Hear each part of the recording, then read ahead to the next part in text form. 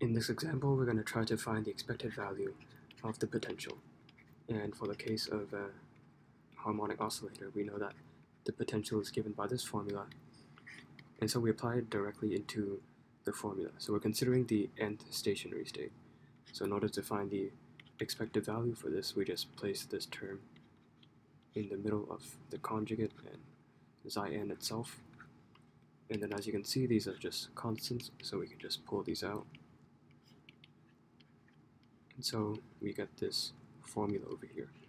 And this integral that you see, this is really just the expected value of x squared. So this is just these constants times the expected value of x squared. So now you see that in order to calculate this, we'll have to evaluate this integral. But xi n itself is actually pretty complicated, and now you have two of these xi n's, and also there's this x squared term over here that's causing trouble. So evaluating this term directly is going to be very difficult. So one way to evaluate this integral without having to deal with the difficulties of solving this integral is that we need to redefine x in terms of something else. And we're actually going to use our a plus and a minus operators for a bit of help.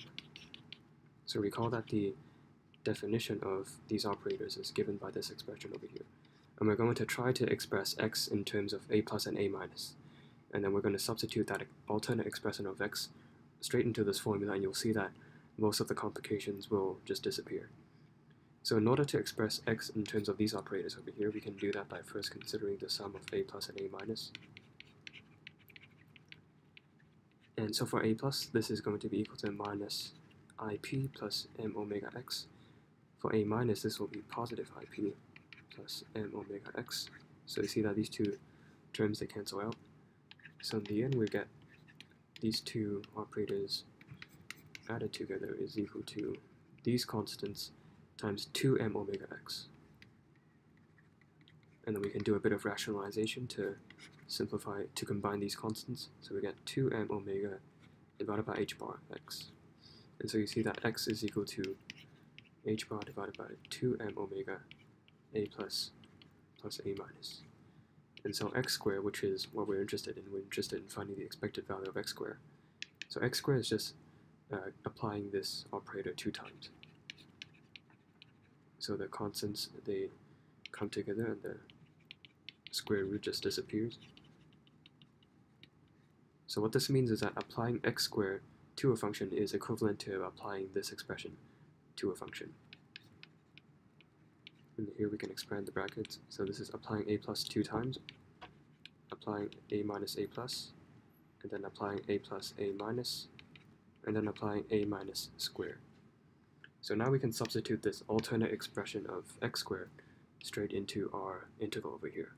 So what this means is that if we apply x squared to a function, so in this case it's just multiplying it to a function, so if we apply this x squared to this function, it is equivalent to applying all these operators to a function. So we're going to substitute that expression into this integral. So now we're going to focus on finding the expected value of x squared,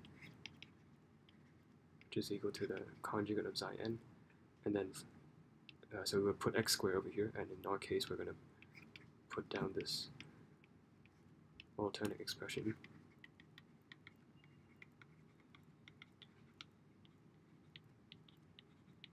So all these operators here will be applied to xi n dx.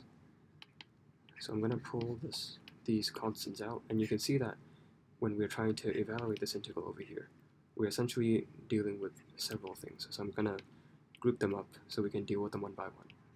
So first of all, you have this conjugate times the a plus operator applied 2 times to xi n, plus the conjugate, and then a minus a plus xi n, and then plus the conjugate a plus a minus xi n, and then plus the conjugate times a minus squared xi n dx. So you can see that in order to evaluate this expression, we need to integrate these 4 terms over here. So let's deal with them separately.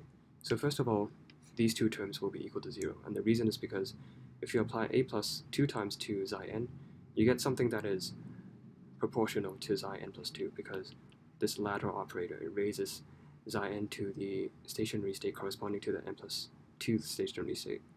So it's not going to be exactly xi n plus 2, but it's going to be proportional. So it's not exactly xi n plus 2 because you still need the normalizing constant, but the constant itself is not important. When you integrate it, the constant, it just goes out of the integral, and in the end you're essentially just integrating xi n multiplied by xi n plus 2, and because these two functions are orthogonal as proved early in the book, these will have to be equal to 0. So the same thing goes on over here. This term here is proportional to xi n minus 2. So once again, since these two subscripts are not equals because they're orthogonal, this is also going to be equal to 0. So that's so these two terms we can just ignore. So now we need to focus on these two terms over here. And in order to deal with these two expressions, we're going to use one result that we derived earlier. So we know that a plus a minus xi n is equal to n plus xi n. And then we also know that a minus a plus xi n is equal to n plus 1 xi n. So this, once again, we proved earlier in our derivation of the properties of the harmonic oscillator. So now I'm going to use this result directly over here. So as you can see, I can just substitute this directly over here. A minus a plus, I can just substitute this term over here. It's just n plus 1 xi n plus 2. So let's do just that. So I'm just continuing off over here.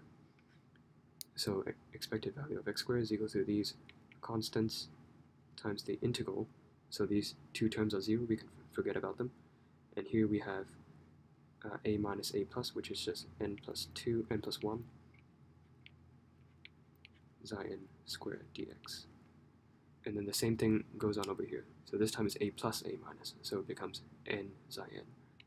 So now we add this integral, this time it's n, and then xi n squared dx. And then of course I can just pull these constants out, and then integrating this stationary state square is just equal to 1 because they're normalized. So in the end this is equal to h bar divided by 2m omega. So this whole thing is just equal to n plus 1. So n plus 1, and this whole thing is just equal to n plus n. So this whole thing is equal to n plus 1 because integrating this term is just equal to 1, integrating this term is just equal to 1. So this is what the expected value of x squared is. So let's just copy this result out. So the expected value of x squared is equal to these constants times 2n plus 1. So now going back to the original problem, we are finding the expected value of the potential, which is equal to these constants times x squared. And as we've seen earlier, we can just pull these constants out. So you get these constants times the expected value of x squared, and this we've just evaluated to be equal to this. So we can just substitute that straight in, and you can see that these cancel out. So in the end you have 1/2, so 1/2, and then this 2 over here is going to go inside the bracket, so we get n plus 1/2 h omega. And the reason why I did not put that 1/2 inside this bracket as well is that one interesting comparison to do is to consider the energy of the end stationary state. So recall the formula for the energy level for the end state is equal to n plus 1/2 h bar omega. And so you see that the potential essentially just eats up half of the total energy. So this is the total energy, and this is the expected amount of potential energy. And you can see that it's just half of this. So this is a pretty interesting